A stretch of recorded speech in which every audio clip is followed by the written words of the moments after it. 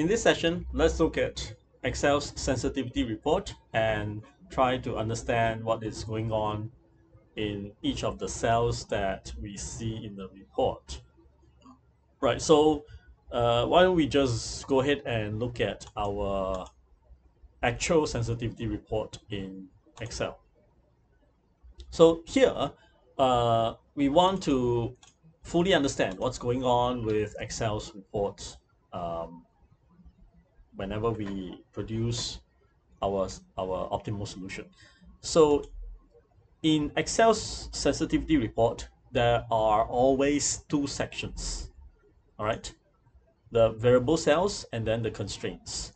Forget about the title, why it's called variable cells and constraints, but essentially this first section answers the first sensitivity question.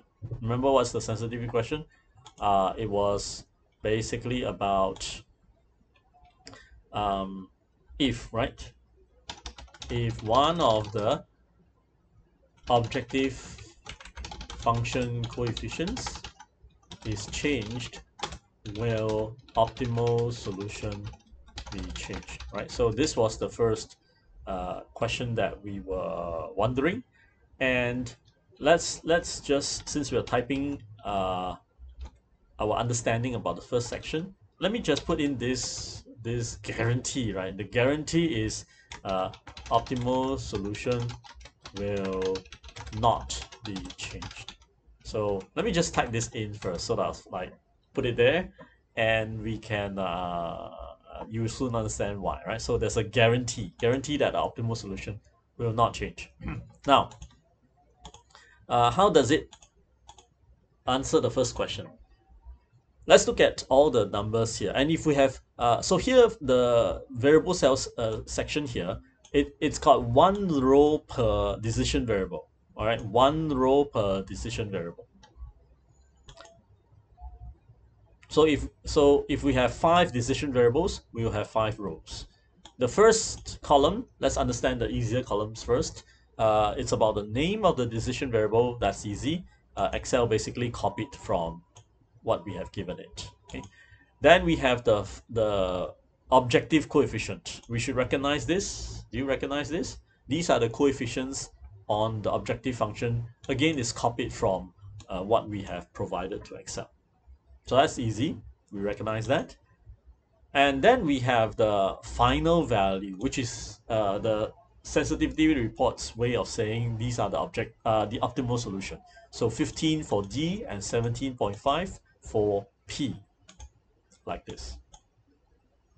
All right, so it's nicely organized, nothing new. We have that in our original screen.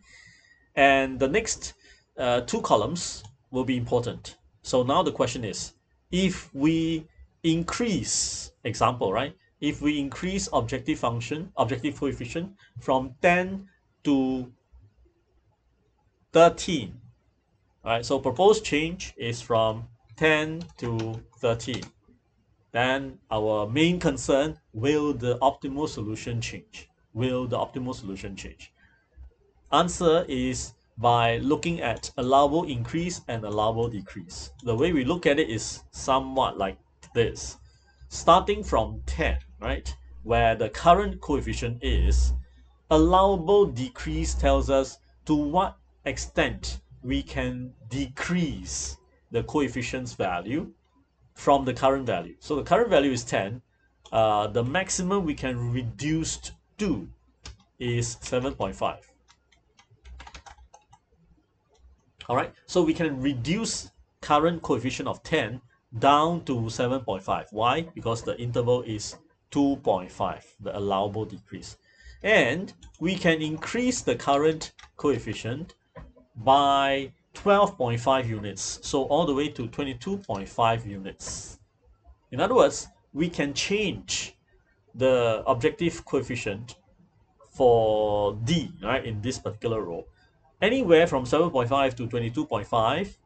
And what happens? And yes, the guarantee comes in, and the sensitivity report guarantees that the optimal solution will not change. In other words, if you change the objective coefficient 10 to 13 and you click solver, The optimal solution will be, well, if we didn't know about this, we might say, well, I think it will change. I just don't know what the values are because I don't want to be Excel solver. Answer, no change. D will still be 15. P will be still be 17.5, right? Let's just try it out. Okay, so we propose to increase from 10 to 13.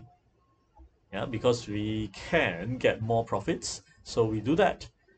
And original values 15, 17.5, we erase it and we click solver and solve. And answer is 15 and 17.5. No change. But the objective value has changed, right? Because it is calculated from 15 times 13. Originally it was 10. So we do get increased amount of profits. Good thing, hope now you appreciate, is that the optimal solution didn't change. So we don't have to do anything. We can just increase.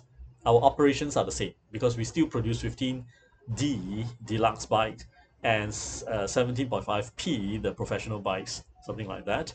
Uh, Without any disturbance to our normal operations, we can get higher profits. So we go ahead and do it. So that's nice, right? Oh, if we increase to 13, we can. Then how about to 20? Well, a sort of trial and error. If we didn't know sensitivity analysis, we do it again. Answer is 15, 17.5, same.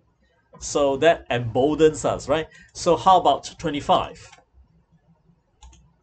And we solve it again. And answer is, oh, all totally lopsided now. Stop production of professional bikes. Increase a lot more production of deluxe bikes.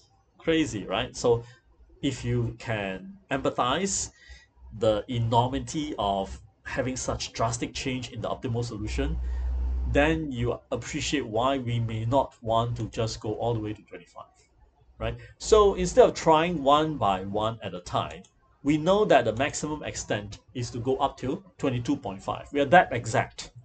23, optimal solution will change, right? The guarantee is no longer valid.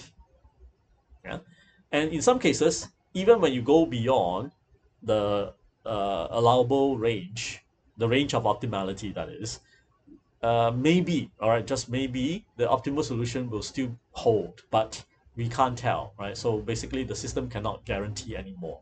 So not bad for a start. That right away we know to what extent we can shake the tree and not have all the hanging apples drop to the floor, right? So that's nice. We can shake the system. And the other thing to notice is that it is not symmetrical. Notice that for coefficient 10, normally when we say, do you know how much I can disturb the 10? Our answer typically will be, let me see, plus minus 2. Yeah, we tend to give very symmetric kind of estimates. But Excel is not estimating or guessing. Excel is, after analyzing the entire system, it knows all the corners and the edges. It has the values, and now it presents to us in the sense of allowable change in the coefficient. So we know precisely that on the plus side, we can increase to a very large extent without disturbing the system. But on the minus side, better be careful, right? We only have 2.5 units to jiggle about our coefficient. So this is another new piece of information that the allowable change in the coefficient for 10 is very asymmetrical. Yeah, and it's the other way around in terms of symmetry for coefficient P, 15. 15 can go on the plus side, very little amount, 5. But on the downside, it can go to 8.33. Yeah, so let's just finish up the description here. So if we adjust downwards 15, 1.5, we can go as low as 6.67, let's say, right? All the way to 15 plus 5, so that's 20. So for 15, that coefficient alone, if we change this 15 alone, we can set it to anywhere from 6.67 to 20 without disturbing the guarantee, and that is the optimal solution is still going to be 15, 17.5. Easy.